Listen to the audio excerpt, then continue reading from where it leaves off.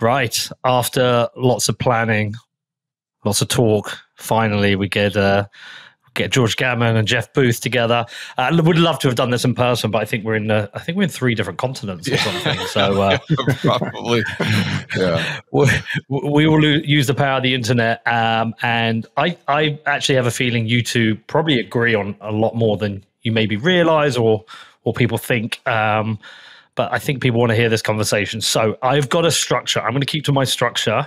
George, you've been on the show before. People know you. Jeff's been on the show a bunch of times and has a book and does a lot of the conferences, but so probably know him a bit more. But so I start with you, George. Just introduce yourself to people if they don't know you already. Just give them your background and tell them why you're here. George Gammon. Most people probably know me from my YouTube channels. The one is creatively named George Gammon, and where I just do whiteboard videos on macro topics. And then the other one is the Rebel Capitalist channel. And then we've got a podcast called the Rebel Capitalist Show. Excellent. And look, Jeff, a lot of people who listen to my show know who you are, but hopefully we're going to get some of George's listeners in who might not know you. So give them your intro. Jeff Booth. I wrote a book called The Price of Tomorrow, Why Deflation is Key to an Abundant Future. Longtime entrepreneur, technologist, now Bitcoin advocate. I started a fund called Ego Death that is investing in layer 2 and everything that's coming to Bitcoin. Excellent. Right. So this came from a Twitter conversation a while back between the two of you, a short one, and then somebody said, you two should get on a podcast. And I think I just interjected myself and said, I'll host, I'm here. And it took a while to get it together, but here we are. I do think, George, I'm going to start with you. I think a lot of Bitcoiners have you wrong. I think they think you're anti-Bitcoin, and I don't believe you are. No, not at all. I just personally, I just think you see it differently from other people. So it's quite a broad question, but could you just start by outlining as best you can what you think of Bitcoin, what your kind of position is with Bitcoin, and where you think maybe there's like this common narrative in Bitcoin or common ideas where you think people have it wrong? Well, I think that it's not just in the Bitcoin space, it's in the gold space. And I think just it's on Twitter, it's human nature, where people tend to articulate their argument in the form of certainties instead of probabilities. And they talk about solutions instead of trade-offs. So that's kind of where it starts with me. But as far as my position on Bitcoin, I think everyone should own it. But I don't think that everyone should own it because it's going to $1 million. It might, or just get you rich or something like that. It might, but again, we're talking about probabilities. I think everyone should own it to have purchasing power outside of the system, especially moving forward with central bank digital currencies.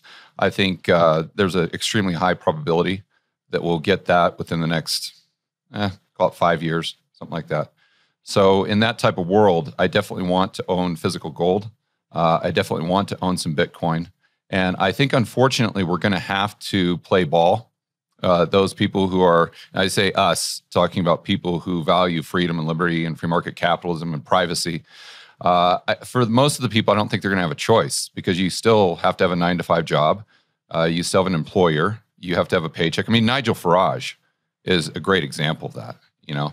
I mean, he's still, let's just assume that he's getting paid from YouTube, from his YouTube channel with AdSense or something. He still has to have a bank account for that. It's just, it is what it is. So if they debank him, then that gives those people a lot of power. Where if he just had another bank account or something outside of the system, and then he might be able to navigate that type of situation. But just for the average Joe, you know, they're probably never going to find themselves in the position of Nigel Farage, but just gives them an opportunity to have purchasing power outside of the ecosystem of a social score, let's say.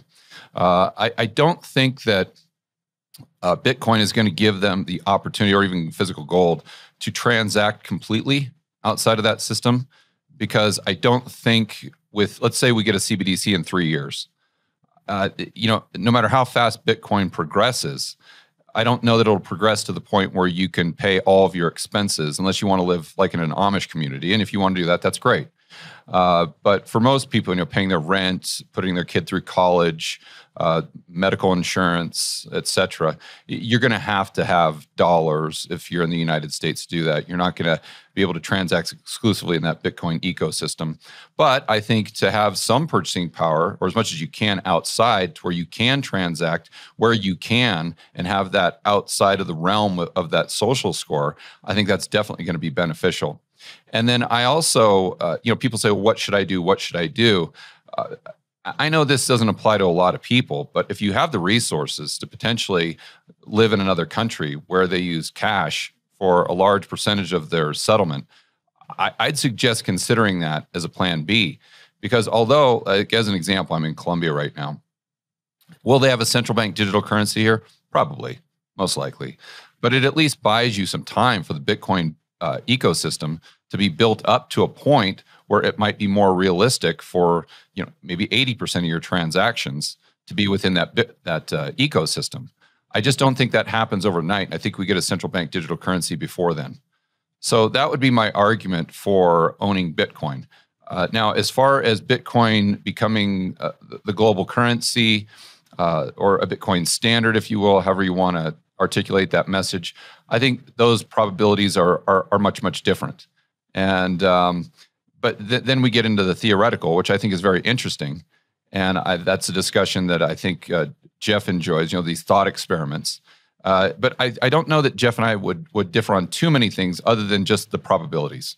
Okay, that's great. And Jeff, I don't want you to challenge anything George has said just yet. I'd rather you, again, just outline your position, your views on Bitcoin, where you see its role in the world. By the way, I keep looking down here because I'm keeping notes. Yeah. So just to make sure I'm aware of the things you're talking about so I can refer back to them. Yeah, and specifically, I would say just quickly on George, there's probably not you opened it perfectly. There's probably not a lot we disagree with. We may disagree with probabilities, and I'm just looking through probabilities of essentially what happens when you change the structure of something that is uncompromising, and how would that change the reality. So we measure the world out of the existing world. And so it's easy to carry those biases into something new. Every time a company gets disrupted, it gets just disrupted from the exact same reason. And I would argue that disruption is just happening at a level that we can't see because it affects every single other thing. So simply, I'd say the easiest way to explain this for me is everyone knows technology prices fall to the marginal cost of production over time. You can stop that from happening for a while with regulation, but the process still goes on, and it goes on because competition moves to other regions in the world and then competes with your region that you artificially created a regulatory environment to protect, and then your regulated industry gets wiped out. So over time, prices fall to the marginal cost of production. What is the marginal cost of production of a line of code? Or what is the marginal cost of production of a line of code created by more lines of code? And what you can see is what's happening in the world is we're having exponentially increasing productivity. That exponentially increasing productivity will soon move into robotics, and it won't just be the digital realm, it'll be the physical realm as well. So prices fall to the marginal cost of production will include physical things. So if 1 and 2 are true, which they are true, then you had something. So measuring that happening, to see that happening, you'd have to have a fixed number of units of currency. What that would mean is all prices would fall forever against the fixed prices of currency. So we live in a system that's opposite of that today. We have a system that increases number of units of currency to make prices rise. But measuring from a fixed number of units of currency, what it means is prices would fall forever. Now the question in probabilities, the only question in probabilities is, can it stay decentralized and secure? But if it can, if it stays decentralized and secure, it's inevitable that Bitcoin is repricing the entire existing system rather than the other way around. And when George just said priced in $1 million Bitcoin, I don't think that way. I think anytime you're pricing Bitcoin in a fiat currency that is manipulating the number of units of currency to gain power. Right, but that's why I also said to get rich. Exactly, and that we agree, and that's where we agree on, and that's why these things matter. The semantics matter, and people kind of yell on Twitter about the semantics, but I don't think I think all it's doing is uncompromisingly, whether it's through deflation or inflation, repricing the world. And if it stays decentralized and secure, then it's inevitable that happens. Now, the time frame, you could argue the time frame, but it is, if it stays decentralized and secure, nobody can change that fact. What it means is you could have blowups, you could have currencies revalued, you could have a whole bunch of things happen along the way, but it is essentially Bitcoin repricing everything else rather than the other way around. I find myself in this weird position where I end up agreeing with both of you. So I agree with Jeff long term, but actually, George, you're one of my preferred people to see talk about Bitcoin, because most Bitcoiners tend to parrot the same thing or argue about things I'm not interested in. And so when I see you comment, if I disagree, I might post a cheeky reply, but other times I find myself completely agreeing with you. I think you're looking at Bitcoin through some pretty practical eyes. Look, if we lived in a computer simulation, which maybe we do. I mean, sometimes I do the news all the time on the Rebel Capitalist channel, and almost every single day I'm like, we got to be living in the Matrix. I mean, this is like, did you guys see? I'm going to forget my point, but did you guys see the other day that Republic First Bank almost went bust? Not First Republic. Nope. Now it's Republic First. Yeah. And I did this story, and I'm like, you got to be kidding me now. This is definitely a simulation. Things are just getting too weird. But anyway, if we lived in this computer simulation, yeah, absolutely. What Jeff is talking about is true, because you've got the deflationary characteristics of human productivity, and then you have a fixed currency supply. My argument is we don't. We live in a world where human beings actually control the money. And if we look back throughout history, you see what human beings always do. It's like clockwork. So I think that if let's just assume we fast forward 20 years or 15 years and Bitcoin is being used as like a global currency, I think it'll be fractional reserve. You'll have fractional reserve banking. And I think Jeff's argument there is that you have instant settlement, but I get why that would potentially reduce the need for fractional reserve lending. But I don't know that it would completely eliminate it, just because as human beings, we're always going to want cheaper credit, and we're always going to want access to unlimited credit. We're always going to want a higher interest rate to be paid on our savings. Now, maybe you won't have banks because you've got, the key characteristics of Bitcoin that differentiate it is you got 21 million, you got a fixed supply, assuming that it's not fractionally lent, and then you can put it in your back pocket, and instant settlement. But I don't think that those three characteristics in and of themselves eliminate 5,000 years of human history. And, what's funny is last night, I just had this cold, as you guys can probably tell. So I don't usually watch TV, but I watched a couple episodes of that Netflix series on Rome. And I saw what the crazy kid, Caligula, was doing. And he brought back these treason trials or something like that.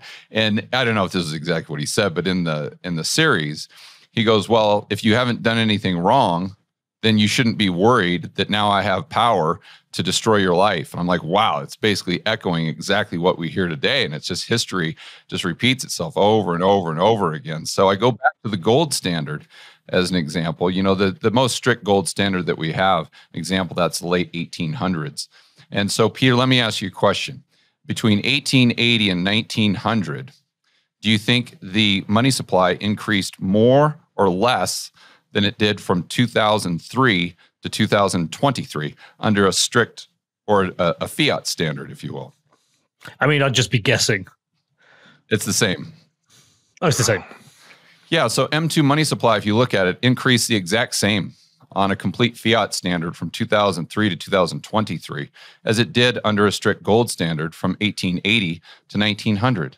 So that strict gold standard really didn't limit the amount of currency units, I would argue, at all. And so, George, yeah. this is why this is so critical, and this is why if this is the first time in human history that you could have decentralization and security together, and you could never have that before, because essentially, I've said this many times in many of my writing and such, that I would agree with you on the point that if a money could be corrupted by human beings, it would be. Not it might be. It would be, because it gives so much power to the human beings that corrupt it. So that is, human history is filled with that. And you see it everywhere. And so when you reference this, when gold gets centralized, because of the speed and velocity of markets, you have to build something on top of it, and it gets centralized further and further. And you build fractional reserve on top of it. So I get all of the things you're saying throughout history.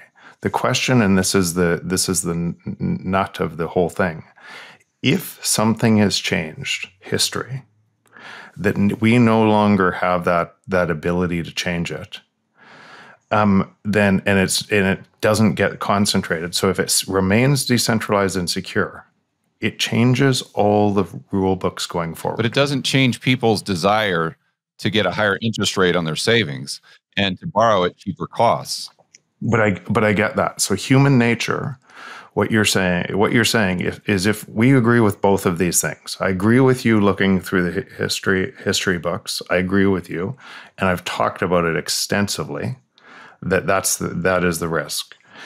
But if you had something that was decentralized and secure and people held in self-custody, then what that would mean is, as people played these games, these leverage games, and you had deflation into a market, then the higher interest rate and the higher, just like what happened with FTX and everything else, they would blow up faster.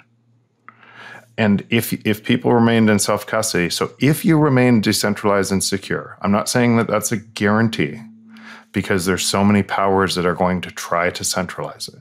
But if you remain decentralized and secure, it changes all of what you're talking about going forward. Let me give an example. Let's just say that I own X amount of Bitcoin, and we're in a world where the world that you're referring to, and I carry 100% of that Bitcoin in my back pocket. So it's completely decentralized, but that's my entire net worth. That's my savings. Yeah. I'm going to want to get a return on that. Even with deflation, even though it is increasing in value, I get it. So it's not going to be increasing by a point where I don't want a return on that. And what I'm going to do is I'm going to try to find a fiduciary who's willing to take that responsibility. Go ahead. You want to? Yeah, because that's important. Until they're perfect. But what you're saying now is, I am going to try to trade a return is above the free market by trusting somebody else to get me a higher return, right? And I'm going to centralize by doing it. Yep. I agree with you. There's a whole bunch of people that will do that, just like that just did it on FTX, just to try to get a higher return. And I also believe they will get wiped out, because the real return rate, by the way, right now, most people don't know this yet, but you can make about a 3 to 5%. It's not yield, because it comes from fees on Lightning, holding non-custodial Bitcoin. You can hold it decentralized yourself and make 3 to 5%. And I would say that's the true rate of return on the free market with deflation. So deflation, Bitcoin, that means Bitcoin is going to go up in price relative to fiat currency. And people can get it yield. It's from fees. It's not yield. But a real rate of return on Bitcoin now, that you couldn't do that a year ago, 2 years ago. But these instruments, based on the new economic system, are emerging, and more people will I would say, take the true yield instead of the leveraged trusting somebody else to centralize. You are right that a free market will emerge, and a whole bunch of people will promise higher returns to try to centralize your Bitcoin. And I am right that if it stays decentralized and secure, if people understand the game that's going to be played, it's inevitable. Yeah, so let's go back to the 1800s, and you could add full reserve banking back then. You had to put your gold in the bank, but you could have chosen to put your gold in a full reserve bank, and we didn't see those. Why? Because the full reserve bank said, hey, if that guy's going to charge you to hold your gold or maybe pay you 1%, I'll pay you 3-4%. And is there higher risk? Sure. But people chose that over and over and over again. So I don't know why they wouldn't choose that in the future. So what I suspect, going back to those times, what I would suspect is more people know the difference today. I will tell you that most Bitcoiners that I know wouldn't be trusting to centralize their Bitcoin, and more tools are going to be open to be able to give those people the power to generate economic growth on their own. Right, but if we're talking about a world where Bitcoin is being used as a global currency, now all of a sudden it's not just Bitcoiners, these crazy guys like us talking about Bitcoin and utilizing it. It's the average Joe and Jane. And the average Joe and Jane... Can I give some context here, Sure. George? I'll give some context here. So previously I had a sponsor called BlockFi who used to offer yield on their Bitcoin. I promoted them on my podcast. I used them myself. I held Bitcoin with them.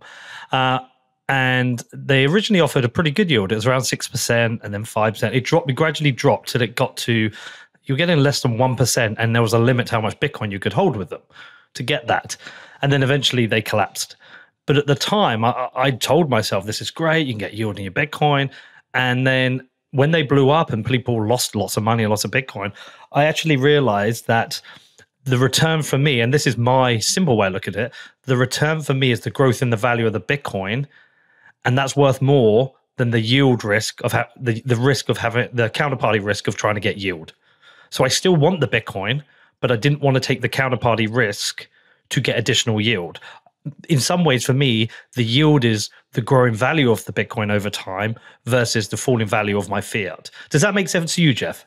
Yeah, it does. I think that equation, though, Peter, I think that's a great example. But that equation, you might be attaching a appreciation to Bitcoin that might not be realistic in the world that Jeff is talking about. Because right now, Bitcoin is, let's say, a risk asset, or it trades like a risk asset. So you could, in your mind, you're thinking, wow, I could be missing out on a 25% return annually here. That's how much Bitcoin can go up, maybe even more. But in the world that Jeff is talking about, Bitcoin might not appreciate that much against goods and services. You would have deflation, but going back to the late 1800s, we had, I think from 1880 to 1900, we had about 20% deflation. So you would see Bitcoin with a lot less volatility. Well, I guess it would have no volatility, right? But even relative to goods and services, it would be appreciating in value, but not 50% per year or 25% per year. You look at maybe a 2 or 3% per year. So if you knew that your Bitcoin was only going to appreciate by that much, would you still have the same attitude? That would be my question to you. Should we really be separating kind of almost different Bitcoin epochs? And essentially, we have very early high growth phase now. Oh, yeah. Then we kind of maybe have transitional period with lower growth. And then if we reach what Jeff thinks, which is hyper Bitcoinization, it's an entirely new kind of world we're living in. Yeah.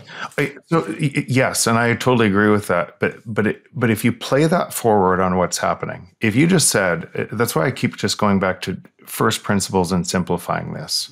The question that George is actually raising is, would I do what Peter did and leverage my stuff on blockchain or BlockFi? And would they go broke, or would somebody go broke because of the games that somebody was always going to give you more margin and you would chase the margin? And there will be tons of people that get wiped out because of that, and tons of companies that get wiped out because of that. And human nature will drive that. BlackRock is going to do an ETF. Some people are going to put it in there. That's going to be a centralizing function. And there's going to be a whole bunch of these. And if these games are played on top of this and it breaks the decentralization security, I would say George is right. I suspect that won't happen. And I suspect that won't happen because of things like this conversation. And if you just follow first principles, prices follow marginal cost of production, exponentially increasing productivity, and if it stays decentralized and secure, meaning if people self-custody and it stays decentralized and secure, and don't play as many of these games, it effectively is going to wipe out people that are playing these games and keep on going. So what you're talking about in the early epochs versus the later epochs is the exact same trend that is saying, and that is repricing today's global wealth, let's call it 900 trillion, into 21 million. And that'll come, and it'll feel like, but most people are measuring from their US system or Argentina system or whatever debasement they're taking on their currency. They're measuring Bitcoin in their currency. So what it's actually saying is they're trading Bitcoin. They're traders, right? And what's actually happening is Bitcoin is repricing it all. And so the speed of, when you're talking about the epochs, you're talking about the speed of repricing. And that speed of repricing is going to be changing over time, because currencies could, let's use an example I use often. In Argentina, it's not like there's 100% Bitcoiners. Why not? So in this case, George is right? They got 120% inflation, and everybody is leaning into the system, thinking there's a fix from within the system, and they just got rug pulled on their currency. And then because of that currency devaluation, investment will race in, take advantage of cheap labor. People will be fooled into that again, and then they'll get rug pulled again. And each time through that thing happening all around the world, it's going to create more and more Bitcoiners. But the repricing that we're talking about is there's a result of all these things happening. Yeah, but if you go to Argentina, what are they using, Jeff? They're using dollars. Yeah, and Bitcoin and Tether gotten rug pulled. And I'm not saying that it's a panacea. I'm not saying it's great, but I am saying that that's part of the network effect that the dollar has, is that you go to Turkey, which I've been there recently, you go to Argentina, and you look in the cash register, and they're not using Turkish lira and Argentinian pesos. It's full of dollars. And it makes sense, if you're them. I totally agree with that. And in fact, it gives the system more strength, right? Because all of those areas that are defaulting or debasing are making their currencies cheaper in the U.S. Relation, and allowing the U.S. to export more inflation around the world, and strengthening. So network effects of something like the dollar don't end overnight. This is something I totally agree. That's going to be one that, in my opinion, is probably the biggest challenge that Bitcoin faces, as far as taking it to its last bucket or epoch, whatever you want to call it, to where it becomes the global currency. Is just, we've never seen a network as powerful as the U.S. dollar ever in human history. And so, but then it's a lot. If you ask, for Americans, it's hard for them to understand, because their expenses are denominated in dollars, and therefore they see their expenses go up. They see the dollar lose value. But if your expenses are denominated in another currency, such as the Colombian peso, where I'm right now, holding dollars, you actually would have increased your purchasing power relative to local goods and services, because until recently, the dollar had appreciated so much relative to the peso. It appreciated more than the rate of local inflation. And so that's very, very powerful, especially when that's happened over decades and it's generational. Even if the dollar loses, let's say 1% relative to local goods and services annually, that's something that people can depend on. So I'm not here to cheerlead for the dollar or anything, but that is part of the probabilities, right? That's part of the whole equation when you're trying to think about when or if Bitcoin could replace something like the dollar. But one thing I also wanted to throw in there, because we were talking about getting a percentage, an interest rate on your savings, but it's not just that. I think it's the debt side that would really, there'd be a lot of demand for fractional reserve, because, I think people are still going to want to borrow money. They're still going to want to borrow Bitcoin. They want to buy a house. They don't have the money. And even if it's not fractional reserve, if it's full reserve, they're going to be paying a much higher interest rate, where you've got a bank that comes out and says, listen, we'll do this fractional reserve stuff. And we've done it in the past. It wasn't a big deal. And instead of having to pay an 8% mortgage, now you only have to pay a 5% mortgage. So I think people are going to gravitate towards that as well. So I think you will have demand from the wanting to get a higher interest rate on your savings, and then also because it's cheaper. It's cheaper to borrow, and I think that's one of the main reasons. There's a lot of them, but one of the main reasons why we see so much dollar-denominated debt right now. Why does Argentina, have so much dollar-denominated debt? Because it's cheap, because they can borrow dollars at 3 or 4%. When they could borrow pesos at whatever 15, 20%, and so that entrenches that network, and I think that's what people will gravitate towards. Yeah, George, you're right on some of this, but if you're denominating in Bitcoin, you can already see what's happening, right? So 3 years ago, my lake house cost 300 Bitcoin. My lake house has gone up about 20% in those 3 years, maybe more than that. And now my lake house is 50 Bitcoin, right?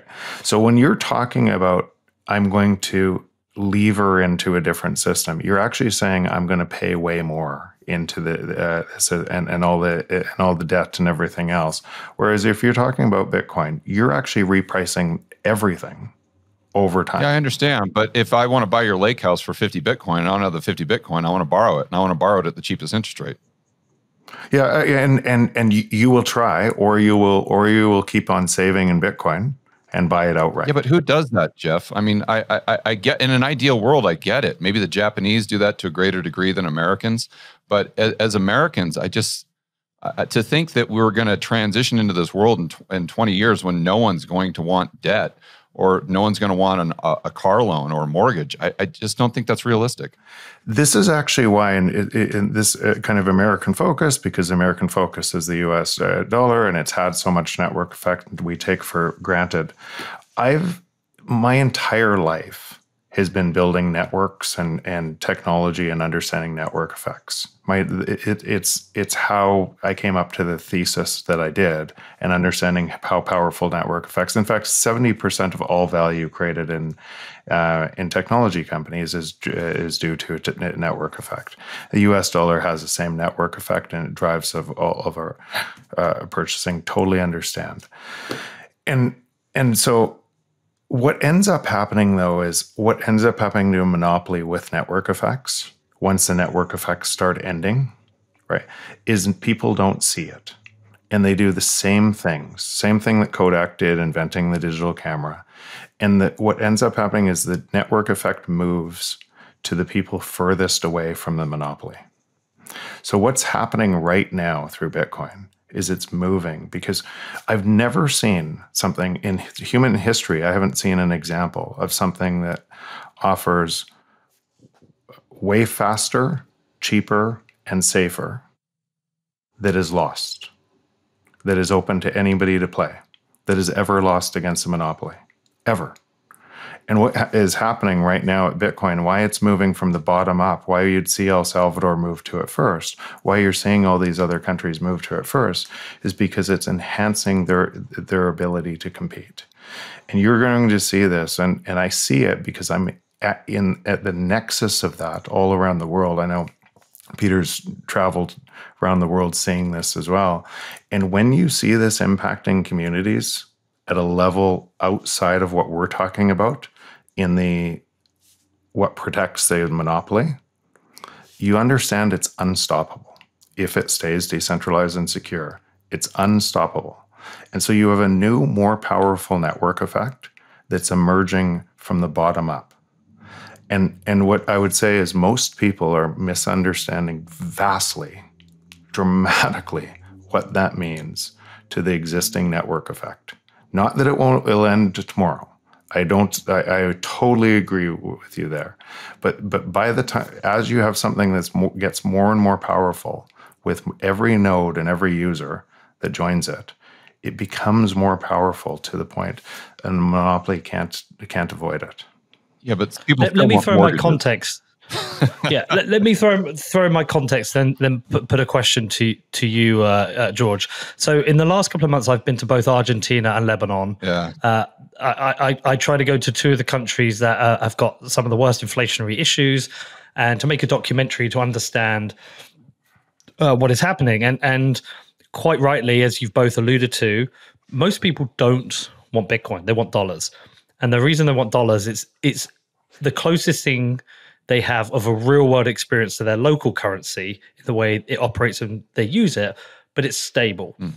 So it's not volatile. The problem with both of these countries is so many people have been pushed below the poverty line.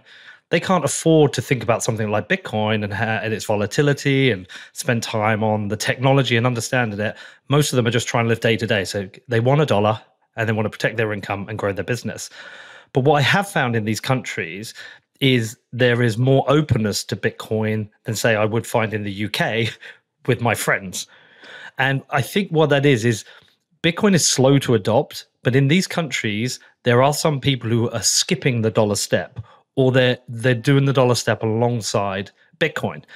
But I do think a lot of Bitcoiners have this wrong in thinking like Bitcoin can fix Lebanon. No, it can't. Property rights, rule of law, security, and a stable currency. But what was really interesting about Lebanon, it's now a cash dollar economy. There's no banking infrastructure. It's a cash dollar economy. And people have found a way. My question to you really is, George, is that one of the interesting things about Bitcoin is kind of unstoppable in that it just comes at you. So is there a possibility that whilst people may want to borrow money, that Bitcoin forces a new world where it just changes that and they just can't, and we have to adapt to the world that this almost organic protocol creates? No, but then the free market's going to provide it, Peter. If people, want lending, if they want fractional reserve banking, if they want cheaper interest rates, if they want to be paid higher on their savings, then someone's going to step in and offer that to them. And that's just the way the free market works. And like the point I was making earlier, historically, we just see this happen over and over and over again. So in the future, and I get the three main components here. You've got a set amount. You've got the ability to keep your purchasing power in your back pocket, in other words, decentralization.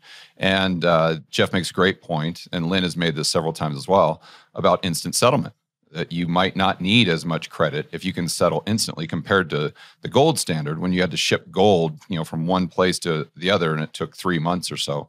But again, I think that human nature is going to kick in, that greed, that desire.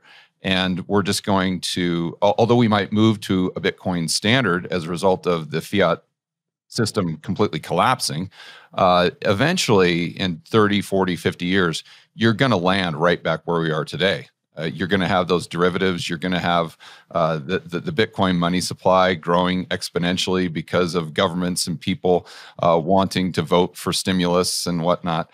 I think that is as close to inevitable as possible. I wish it wasn't that way, but where does that stimulus come from? I actually don't think that that's right. I think that's where we disagree. But again, we're talking about probabilities here, and we're talking about human nature and what's happening, and so we can disagree around the edge there and see what's happening. And I would say, what I would say is, when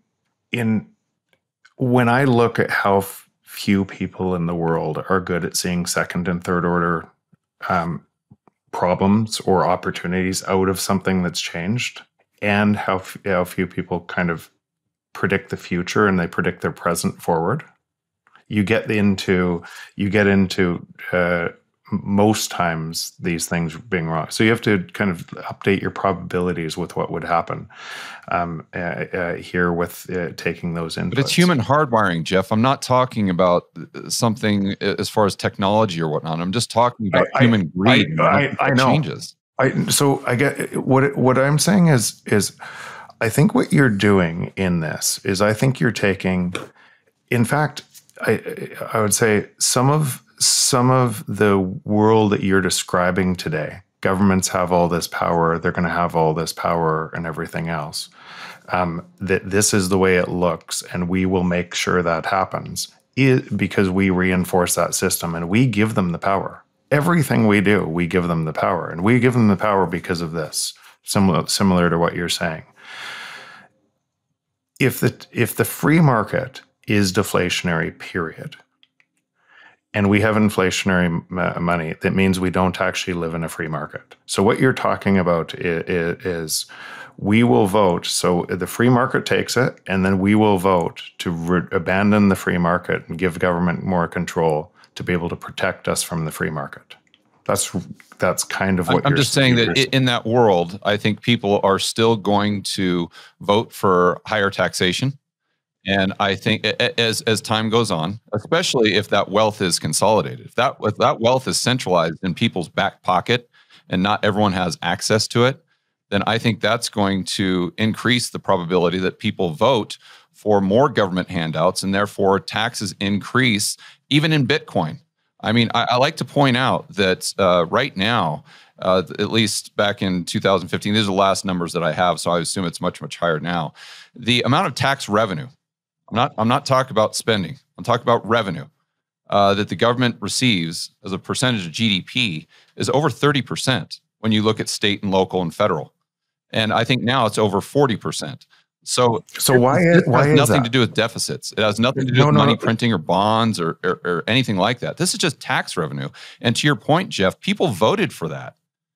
So why would they not vote for that in the future? And I think that pertains, because a lot of people are saying, George, how are you connecting the dots there? I think that pertains to inflation, because as government spending as a percentage of GDP goes up, I think that in and of itself is inflationary, potentially even with a fixed money supply. But again, I think this always goes back, Jeff, to in the future, people are going to want to borrow money. They're just going to want to borrow money, and they're going to want to borrow it at the lowest interest rate, and they're going to want to get the highest return that they deem as safe on their savings. And I just don't see how technology or Bitcoin or anything on the planet Earth changes that.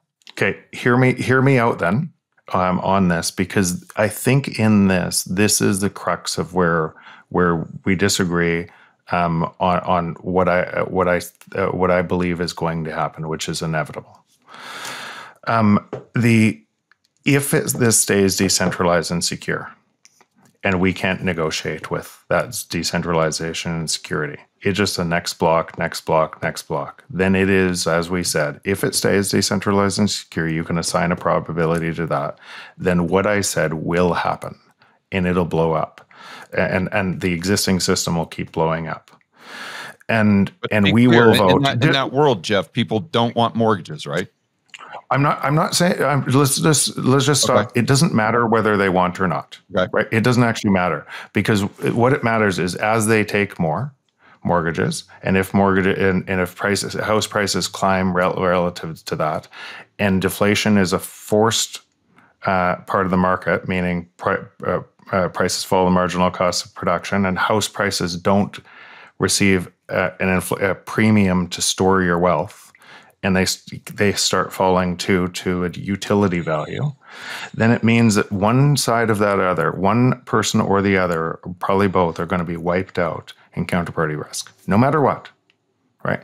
And that's going to happen. So I agree with you that people are going to do that.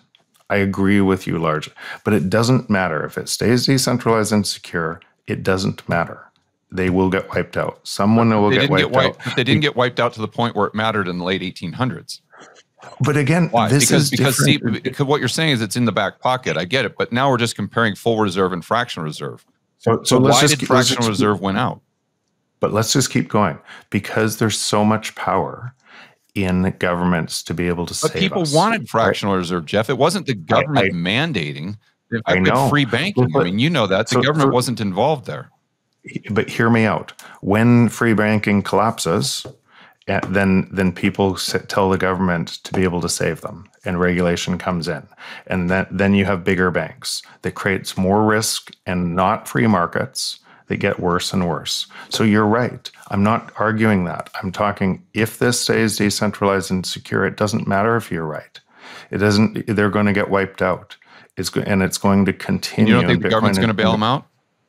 And the government is, and then the government, just like the government bails out everyone in 2008 and centralizes control, and because there's not the tax revenue to do that, they have to expand the government to be able to do it. And pointed out that right now we've got, let's just say, 40% of GDP in tax revenue that people are voting for. So I get it. And so if you're running an inflationary monetary system against a deflationary real world that's imposing physical restraints and physics restraints, then you're going to get wiped out faster. And whether you're a government getting wiped out faster, unless you're maybe the short-term debt cycle turns into long-term debt cycles, turns into the government debt cycle as you kick up debt that can't be repaid. And then what do? Over time, You monetize that debt. Why do you monetize that debt? Because if you let a deflationary collapse happen, everything would break. And so would you vote? I ask Bitcoiners all the time this.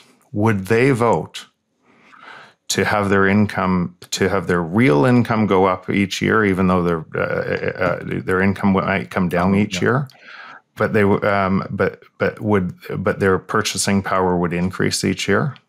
Would they vote for that government? And most people would say no chance. I'll wait for prices to come down, then I'll maybe get a little bit less and I'll get more.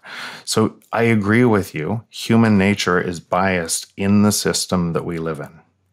And they'll vote for people who will tell them. And what that means, what I just said means, is we vote for people we know are lying to us, and we're taking away our individual rights and freedoms as we transfer more control to people that are lying to us. It's just theater on top of a broken system, and we knowingly do that, and that I agree with. But this is imposing imposing restraints to that.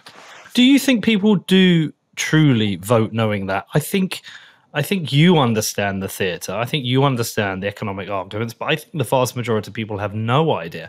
I don't think a lot of people know where the money comes from. They just think the government has endless money to solve their problems. I think this is one of the issues now, is that I think the majority of voters don't understand, and they think voting for an alternative party is going to change things. Whereas actually, it's successive administrations, whether it's the UK, Europe, whether it's US, Canada, whether it's Japan, Canada, that have actually successive administrations from different political parties that have done exactly the same thing to the money supply. They have to. I would argue they have. That's not my question. But that takes us down a whole nother rabbit hole. The banks have. The banks yeah, it's happened under their watch. I mean, my question's still the same though, Jeff. You think we knowingly vote for this, but do you think enough people actually are voting knowing what's really happening? I think people are starting to look outside what's happening. I think Bitcoin and what we're doing Bitcoin is part of that kind of early knowledge sharing. And once you see it, you can't unsee it. Now, and that is building. How early we are on Bitcoin. This is something that's very, and we're talking about this future playing out. So I understand all of these concerns about and how it's looked for the last 5,000 years and how would this look different. I totally get that, but the how early we are on this is I think driving this, because most people are carrying their baggage from the existing system, that it's everything they know, and the smarter you are at that existing system, the more ingrained you are, even if you hate it, even if all the things that you don't like about it, that you're concentrating more power in government all the time, the more that you know that, the likely more you are, it's harder to see what the imposition of these rules creates for new rules, how the emergent complex behavior of society emerges on top of a different set of rules that slowly transitions.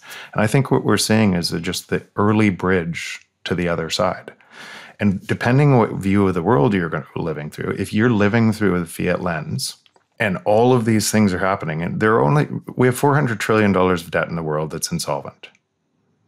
It's completely insolvent. So the only way to pay that back is financial repression. Or velocity. Yeah, but financial repression, but the economy. We talk about technology all the time. Look at what's happening with artificial intelligence. It's more deflationary.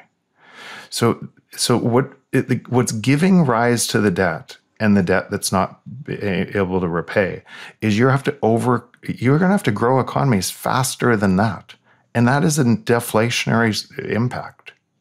So what's happening is you're adding monetary supply to pretend that can be repaid, and it can't. It's financial repression. The only way to financial repress people is to control the narratives of communications and lock them into a burning building. And so the confusion right now all around the world where you're going with CBDCs, where you're going with different political parties saying this and dividing people, is out of the exact same thing. It has to get worse. And if you're measuring the world from that fiat lens, it will get worse. No, but look, fiat lens has nothing to do with in 2020, we have a global pandemic and people want stimmy checks. So let's just assume that we're in the Bitcoin standard world, right? It's not going to eradicate war. It's not going to eradicate disease. It's not going to eradicate famine. We're human beings. We're imperfect creatures in an imperfect world. The shit's going to hit the fan. And what we've seen over and over and over again, when shit hits the fan, no matter how great your system is, people put that system on pause. Going right back to the Roman thing that we were talking about. How did Julius Caesar become a dictator? Right? It's because the shit hit the fan in Rome, and they said, yeah, let's go ahead in this republic thing. Let's go ahead and put it on hold for a moment, and we'll just give Caesar dictatorial power for the next 10 years because we have to. And it's you look at World War I, World War II, the Civil War with the Legal Tender Act of 1862. Again, look at what happened in 2020. If that type of thing happens again, regardless of what your monetary system is, people are going to want to kick the can down the road. People are going to want a quick fix. And if increasing the currency supply is that quick fix, that's what people are going to demand. They're going to take the pitchforks and the torches. Perfect. I agree with you. Perfect. That will happen. We know a whole bunch of monetary easing is coming. We know if they tighten this, that you're going to move into, they continue to tighten. Eventually, you're going to move into a deflationary spiral. You and I both know that. We know that massive liquidity is coming at some point, might be 10 months away, but at some point, there's going to be massive liquidity. In either case, Bitcoin is just a ledger. It doesn't care. All of this stuff going on that you're talking about, it doesn't care. It's repricing this. But we're talking about increasing the currency supply. We're talking about creating paper Bitcoin. No. We're talking about increasing right now we're talking about increasing the currency supply. Because what will people do? They're not going to say increase the currency supply of Bitcoin. And P.S. if they did, good luck. They're going to say increase the currency supply to make sure I have enough money. Yeah. Which will transfer more power to governments. Which those governments will be able to surveil you and do anything you want to be able to change it. And so that is going to happen in the existing system. You and I both agree on the Bitcoin system. No, why in the Bitcoin system? Because if you have a global pandemic, Jeff, if you have World War III in the Bitcoin system, and the people in the government see creating more currency units as a solution, that's what's going to happen. If people are that scared shitless, they're not going to sit there and have some philosophical view about the monetary system. They're going to want it fixed ASAP, regardless of what the long-term consequences are.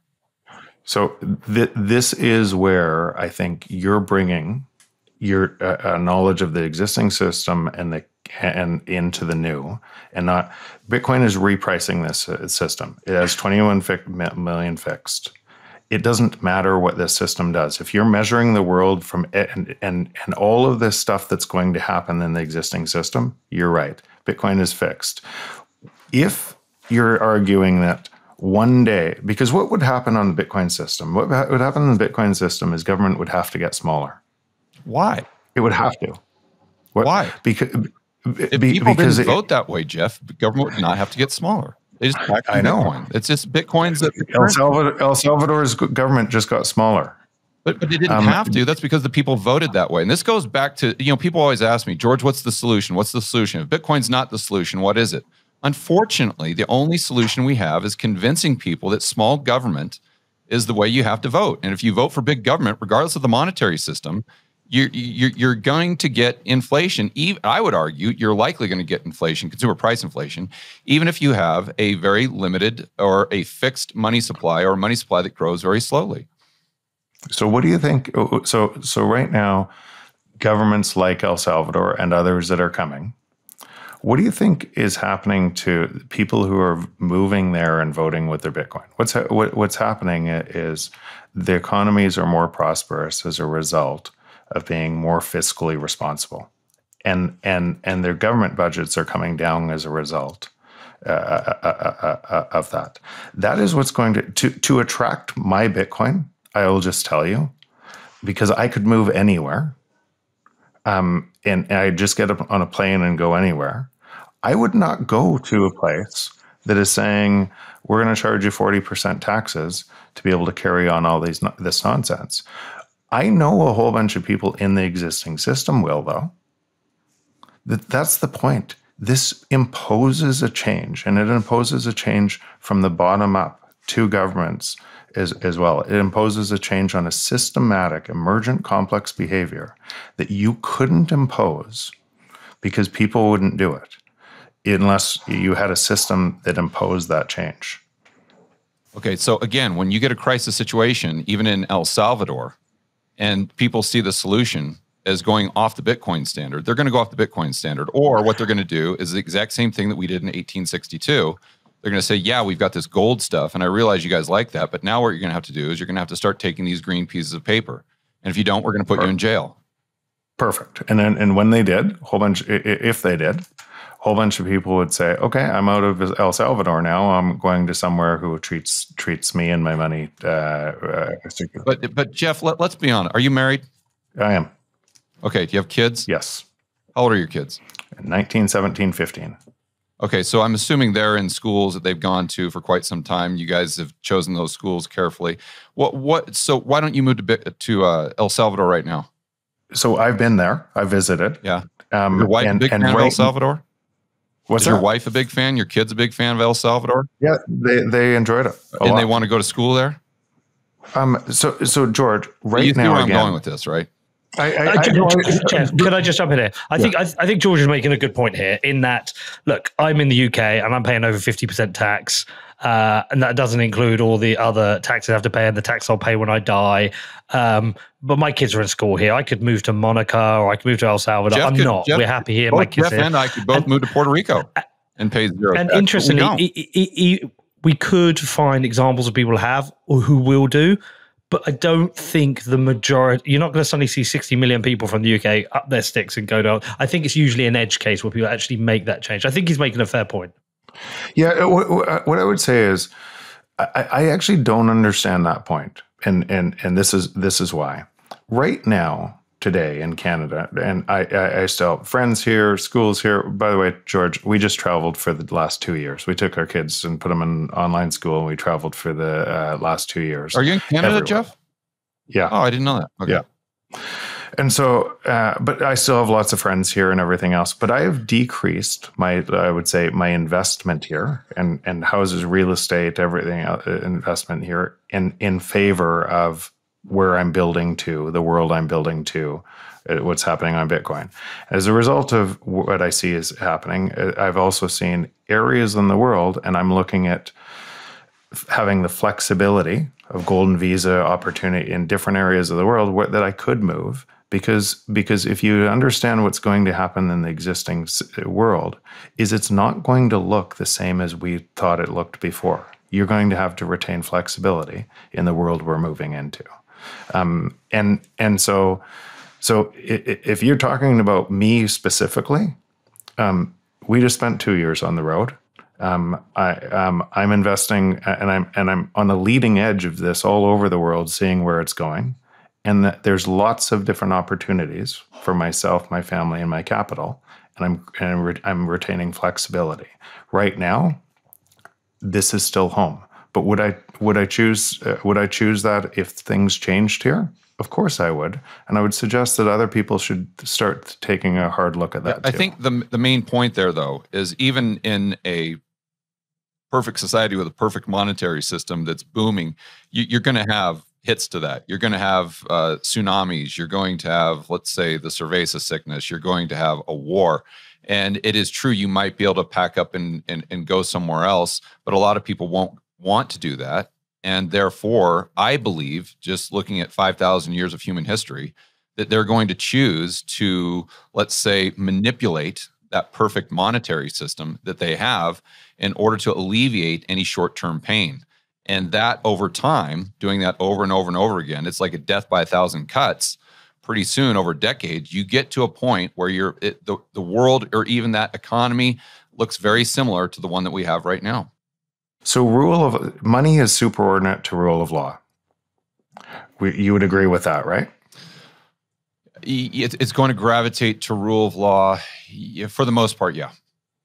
So if it didn't look like that, the places with the most broken money would have the best rule of law. Rule of law is subservient to money. So if you have broken money, then rule of law just breaks faster and faster and faster. And why there's so much power in money, in trying to destroy money, is exactly the same thing I just said. If you control the money, you control the world. And people don't know how important that is, and they don't know how important it is for their own life and safety and work and everything else. And so what you just described as this gets worse is different places in the world look like different countries in Africa right now, and they get worse and worse and worse. And some countries operating on a Bitcoin standard get better and better and better. And that is the world we're going to move through in the next for the foreseeable future. It's kind of frightening in some cases, but if you're on the right system, I tend to ask myself this question, a really simple question, to try to get out of the noise. What would life look like? What would the emergent complex behavior of all of our actions look like on a system that required theft in the base layer of money? Who would win? Who would lose? What would it look like over time? And if that theft had to get worse and worse to protect a financial system that was based on a lie, what would it look like? And then what would the emergent complex behavior look like of society on a system? Because all it is an honest ledger. What would that look like? Sorry, can I just throw in the real world examples for context? Because I've just been, as I said, Argentina and Lebanon.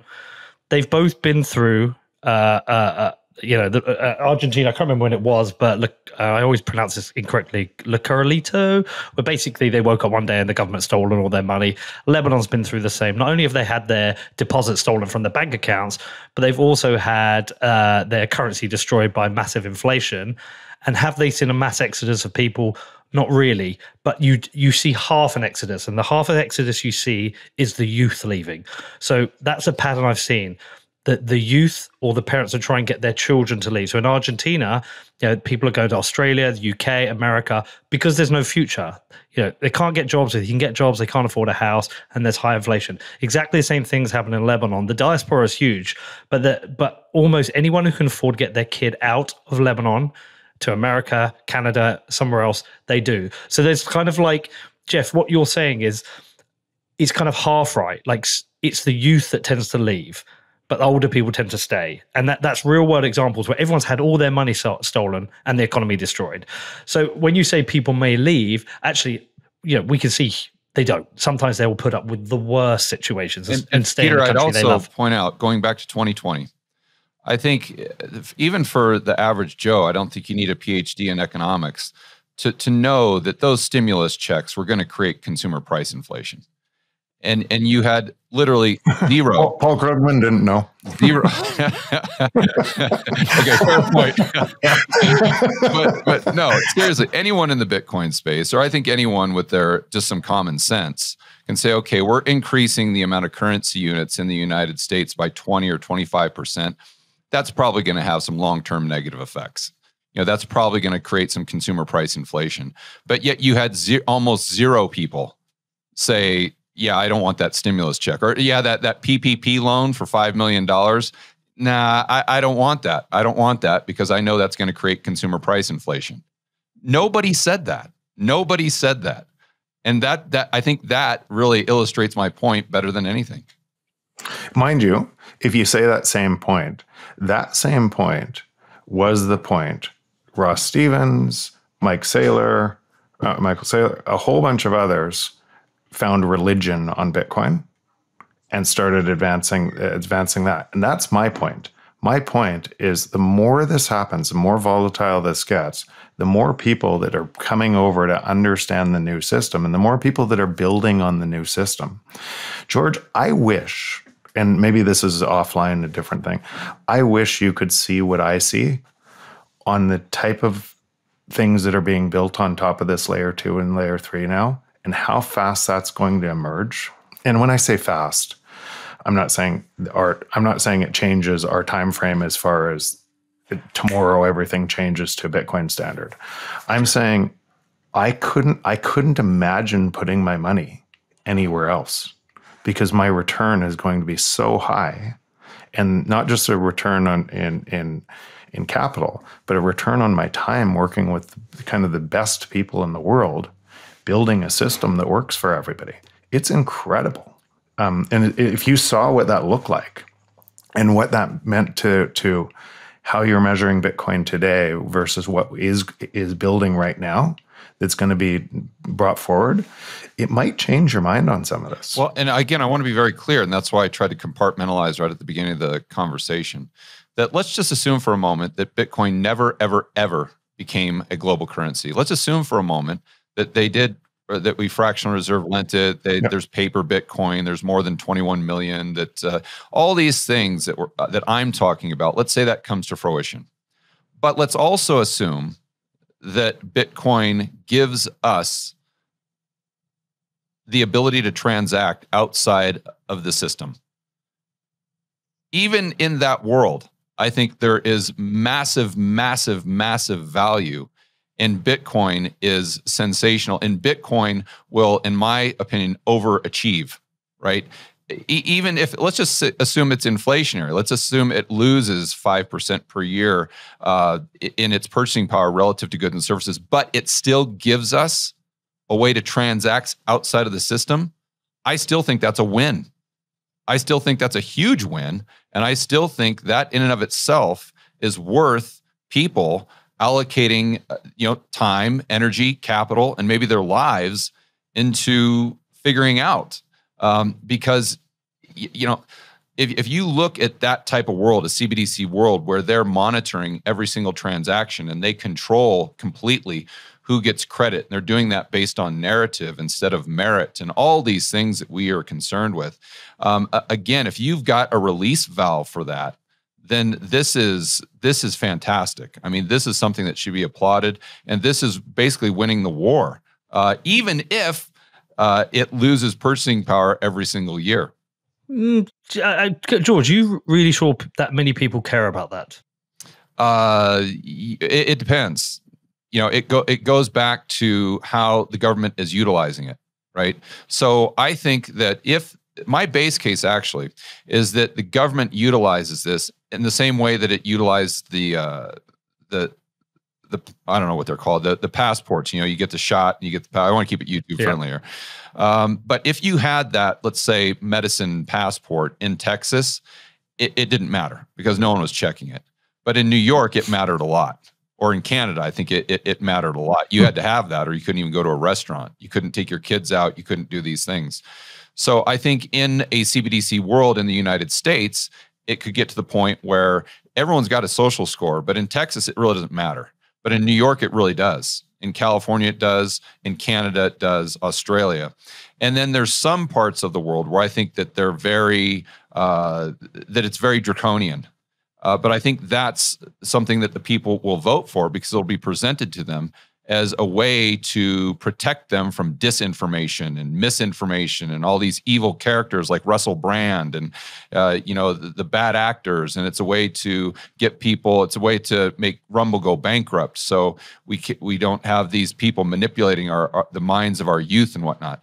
So I think that if it goes too far in that type of world, then I do think people will push back and people will seek this out.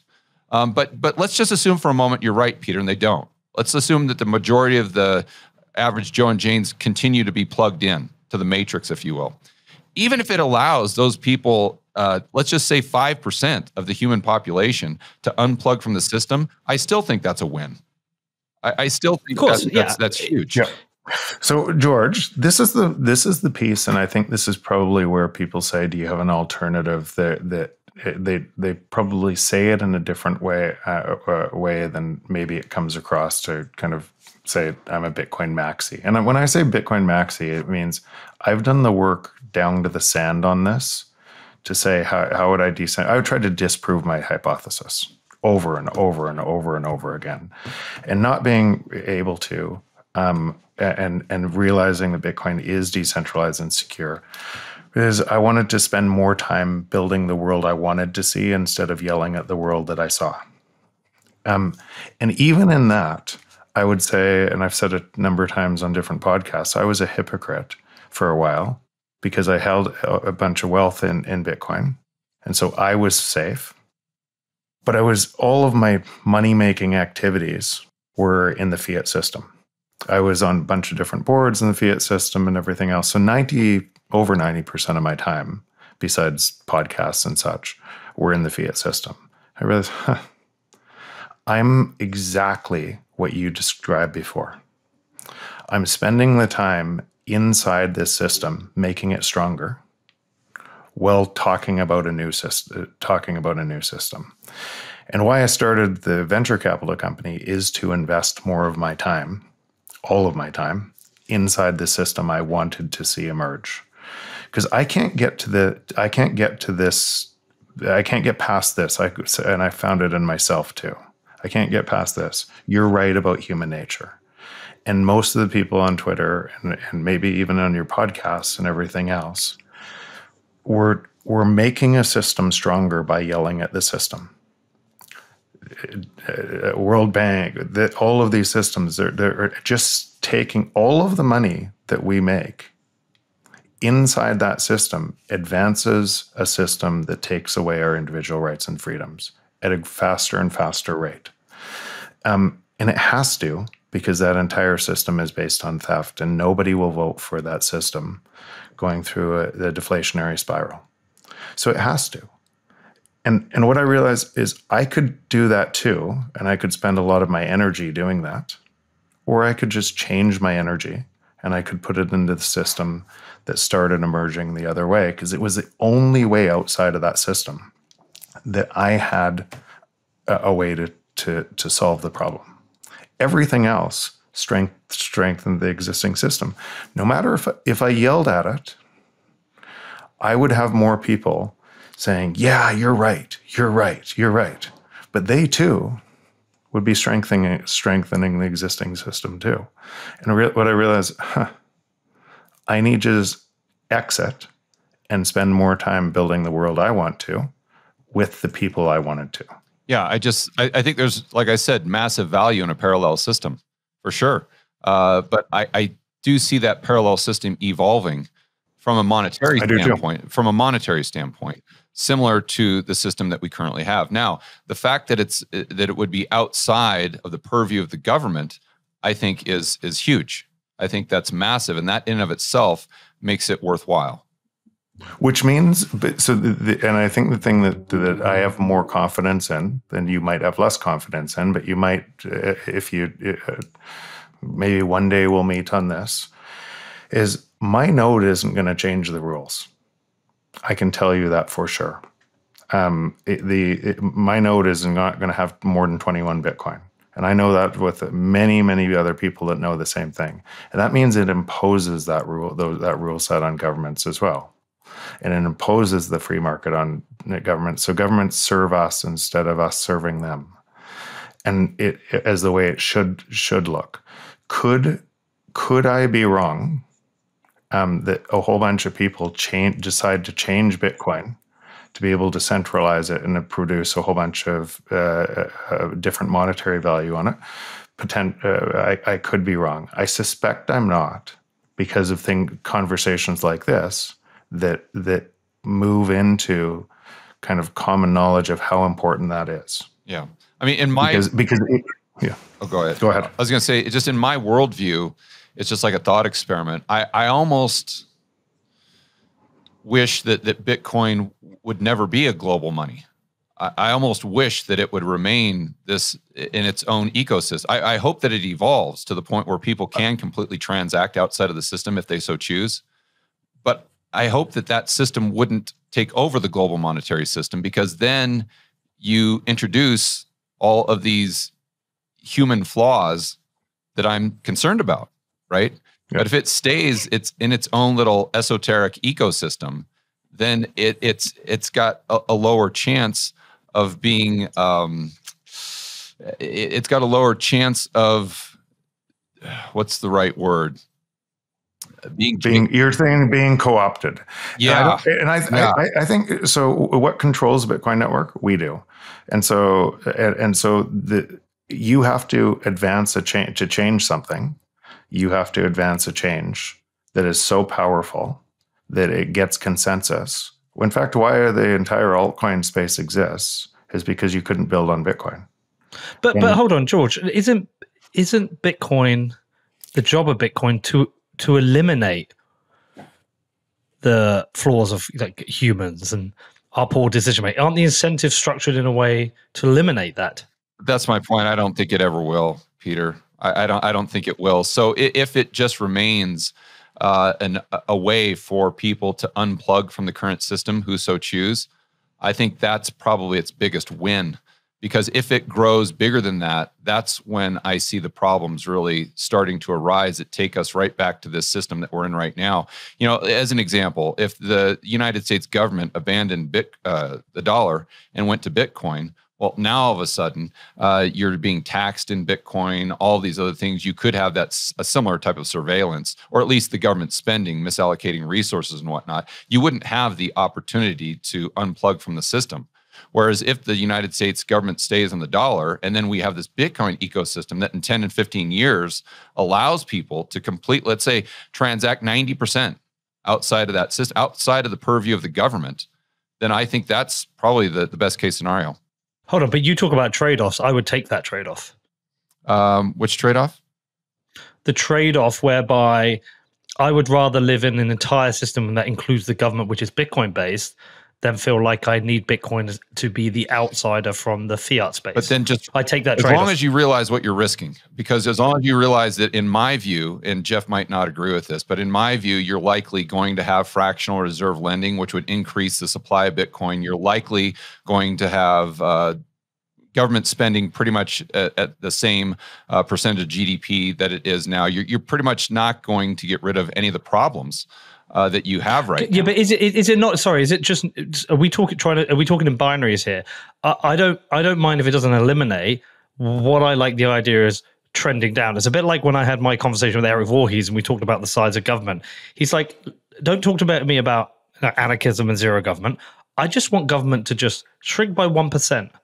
You know, is it more about the trajectory? The incentives improve the trajectory of society. So my point is, if you don't change the attitude of people, I don't know how Bitcoin reduces the size of government. Now you can sit there and talk. I'll tell you how. Let me be clear, because people, your listeners will automatically say, well, deficit spending, because the government can't print money. But what I'm referring to specifically is just the tax revenue that's generated. So that has nothing to do with money printing. That has nothing. Let me throw in Jeff and leave it to you. I'm just going to say one thing on there. The really interesting thing about living in the world of Bitcoin and meeting Bitcoiners is that I've seen countless people who have had their attitudes changed on so many things because of Bitcoin. It's kind of shifted the way you think about a lot of different things. This is the time preference safety he talks about. And I'm not a safety fan. Like, me and him don't get on. But I completely agree with him on time preference. I felt it and seen it myself. So I think that's the thing. The incentives of Bitcoin does shift the attitudes of people. But right, over to you, Jeff. How does that change government spending? So I'll tell you exactly using your numbers. Okay. That 90% of transactions happen on Bitcoin, and that means 10% happen in government spending. What would have to be the tax rate of that 10%? What would that do to government? It would break government. No. I'm saying they're taxing Bitcoin. You're paying taxes in Bitcoin. No, but again, how? No, I'm saying if Bitcoin was the currency. No, you said no. You said I hope for a parallel system that 90% of transactions happen outside of the existing system. Okay, now you're talking about, so. Yeah, I hope that happens. Right. What would happen to the remaining, how fast would the government be insolvent on the 10%? And that's where no, this because they're gonna charge you tax, because you're gonna have the same monetary system. You're gonna have the same GDP, Jeff. It's just gonna be half Bitcoin and half dollars, and therefore the government is going to tax you. And if you have to take some of your Bitcoin and turn it into dollars to pay that tax, and that's exactly what you're going to have to do.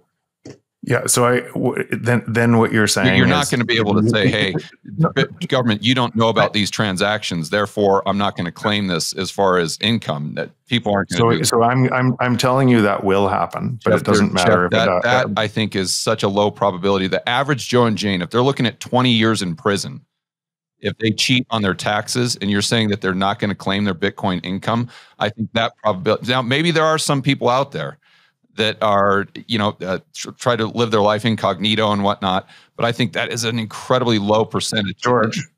George, you said, and this is why I'm trying to get the kind of the second and third order derivatives of what you said. You said, I hope that there's a parallel system that's outside of the government system. Right. Okay. So, and then that grows and grows and grows. And what I'm saying is it can't, that parallel system imposes cost onto the existing system that changes the existing system. And as people move to that parallel system, which is more efficient, which is lower cost, which is low transaction fees, which is more deflationary, it imposes a cost. As that cost is imposed, governments have two choices. Get on side with it and reduce government. But let's compare it to a CBDC. What's the cost? Bitcoin compared to a CBDC, what's the cost there? Because transaction CBDC is going to be lower. No, it is not. Absolutely is. No, it's going to be free. You're talking about the infinite size of a central bank's balance sheet. If they don't want to charge you for a transaction, they're not going to charge you. Okay, so right now they're all talking about doing it on a blockchain, right? A blockchain is just an expensive database. Doing it on a blockchain. So just let's say the digital euro and everything else. They're talking about creating a new blockchain that is just an expensive database, right? So you already have a database. You already have a ledger of money, a broken ledger of money that's sitting in different databases, and you have Bitcoin, which is imposing a cost tied to energy. That is a new ledger. Okay. On top of Bitcoin, you have Lightning, and you have something new coming that's called Fediment and Fediments. That is, the transaction cost is negligible. But it's not free. Almost free. But not free. CBDC, you're talking about free. Yeah. So what you're getting at is abundance in money creates scarcity everywhere else. Scarcity in money creates abundance. So what you're talking about is an existing system that can print money out of nothing, abundance in money, creating scarcity everywhere else, that most people are going to look through. And their life is going to be getting harder and harder and harder, even though they think they're making that short-term trade-off. I want more money, but things are getting harder, just like they're making today. And in Bitcoin, it's imposing that scarcity, which creating abundance. Yeah, I think that's a stretch too. To sit there and say that scarcity equals abundance, I don't think you can say that. There's a lot of variables in there, Jeff. I mean, but again, because prices fall to the marginal cost of production, scarcity in money will create abundance over time. Abundance in money will create scarcity, which we see. Which you can see, it is creating more monetary units, even if they're free. You're not measuring the externalities of the free. But you're not measuring the let's look at just productivity, for heaven's sakes. Look at how many variables are there. Look at how many government variables go into productivity. And in fact, and you know just as well as I do, productivity has been going down the last 3 years. So it's been going down because you're measuring it through GDP and you're changing the denominator. GDP, where is your calculator app in GDP? Where are your photos in GDP? These things, as they become more productive, they become free and they're out of GDP. Okay, look, in other words, you need to create more money involved. It's going to reduce productivity. Of course, but why does government grow? Because people can't pay their bills, and they'll vote for more government so they can pay their bills. That's why government grows in the first place. You have correlation and causation backwards. Now you're sitting there saying that if we go into this, that we gradually go into this parallel ecosystem, which I'm all in favor for, that this is going to create so much wealth that people, once we get that next pandemic, people aren't going to vote for stimulus checks because they're all going to be so wildly wealthy that they're not going to want to increase the size of government. And they will. I have a very hard time believing that. And I think that even if you create that parallel system where you've got, let's say, 2% deflation per year, if we look at the 1800s, that's exactly what we had. And people still chose to borrow money at a lower price. They still chose the higher interest rate, and they still chose to, when the stuff hit the fan, that let's just go ahead and take that temporary fix. So I agree with you. So when that temporary fix came in and all the monetary easing came into the U.S., Bitcoin was about $4,000. And then it went up to $70,000 or $60-something thousand as a result of that. And it just, and again, it didn't care. It was measuring this in advance, right, of what's happening on the liquidity. It just keeps on moving. So will people vote for more stimulus? Yes. And it will debase their currency further? Yes. Will they get poorer out of that? Yes. Will government get bigger out of that? Yes, but not in Bitcoin. I hope you're right. Again, I don't think that we disagree on the dynamics too much. I just think that we disagree on the probabilities of what Bitcoin will do to human decision-making around money. George, is there a chance that you mentioned earlier you wish more people would just vote for smaller government? Can you not run the thought experiment whereby a successful Bitcoin doesn't entirely change the role and structure of government, but it puts restraints on them that does reduce their size? What type of restraint? Give me an example, Peter. Like they don't have access to an infinite money printer. Like enough people have learned about the ills of... Let's walk through that. Let's go back prior to 2007. How did the government print money? Or let me be very specific here. How did the government impact M2 money supply? You will know better than me. They didn't. It's a trick question. It's a trick question. They didn't. So if we look at, let's say, M2 from 1980 to 2007, we'll just use that time frame as an example. A lot of people would point to the Fed's balance sheet. They said, well, the Fed, they increased the size of their balance sheet. Then we have a money multiplier. So as the bank reserves increase, this increases balance sheet capacity for the banks, which allows them to lend. So yes, George, we get it, that it's really about the commercial banks, but at the end of the day, it's all about the Fed and the Fed's balance sheet. So the Fed's balance sheet in 1980, as far as bank reserves, about 40 billion with a B. In 2007, same, 40 billion. But M2 money supply went from 1.5 trillion up to 7.5 trillion. See, the central bank really didn't have anything to do with that. So what we're talking about there, Peter, is the vast majority of money supply that we have in the world, especially dollars outside the United States, is specifically created through bank lending, which has nothing to do with the Fed's balance sheet because it's in a system that's pretty much cashless and reserveless. So until those banks reserve lending. So if we have fractional reserve lending, Peter, even in a Bitcoin standard, it takes you right back to where we are today because government has very, very little control. Now, it is true that they have control over the aggregate balance sheet, which is a very interesting thought experiment. So in other words, let's just say that they start deficit spending. So that creates more treasuries. But then they're just taking existing M2 and spending it right back. So the net impact on M2 is nothing. It's the exact same. But yet now you have more treasuries. So what they've done is they've increased the actual balance sheet, the aggregate balance sheet, the purchasing power, assuming that these banks can create as much currency as they want based on perceived counterparty risk, which is exactly what happens.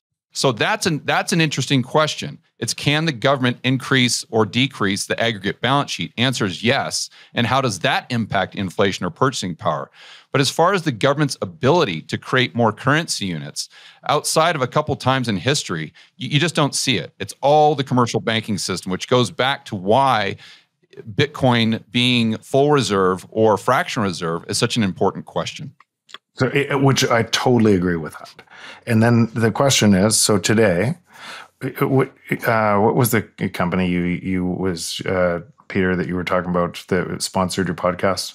Binance? BlockFi. Or no, BlockFi. Which means that there is a free market element in this, that BlockFi is trying to be the new bank. FTX is trying to be the new bank. And there's going to be many others, including many of the retail banks today, that are going to try to be the new banks on top of the existing Bitcoin rails. And what I think potentially the only point of disagreement in this is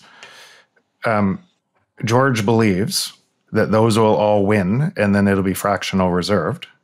And I believe that if as long as Bitcoin stays decentralized and secure, they'll blow up. Over.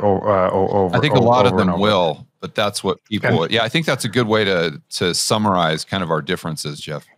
Yeah, and then because the only reason that they couldn't blow now, if you go back to M2, the government's role in this is the only reason that they don't blow up, which is similar to our existing financial system, is if the government makes them whole.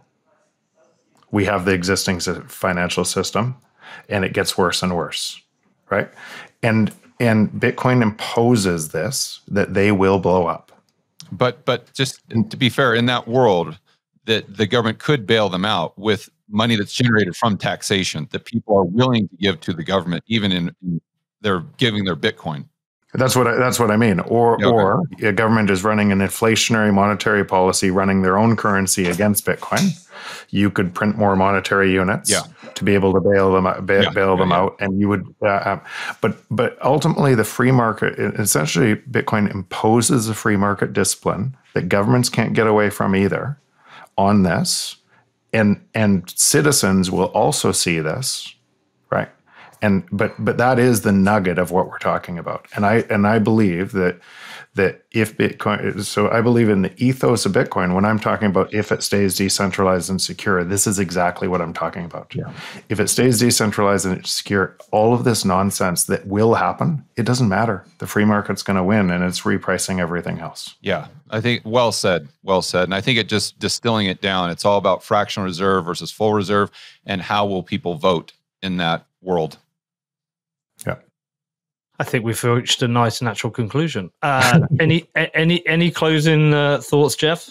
No, I thought this was really good. I think these types of conversations where you might have some difference, but you can explore that difference kind of in an open way, respectful way. I think they're helpful to a whole bunch of other people that may be watching. So thanks for doing this, George. Very well. I applaud you, Jeff, and people like Lynn who are out there putting your money where your mouth is and trying to create that parallel system that even if I believe it will have maybe some more flaws based on human nature, it's still going to give us people who value freedom and liberty and privacy and free market capitalism a way to unplug to a certain degree from the system, which I think is coming our way. And George, I am just a simple podcast host, and I asked you a question a moment ago where I'm really just repeating things people have told to me, and you've given me a very solid answer.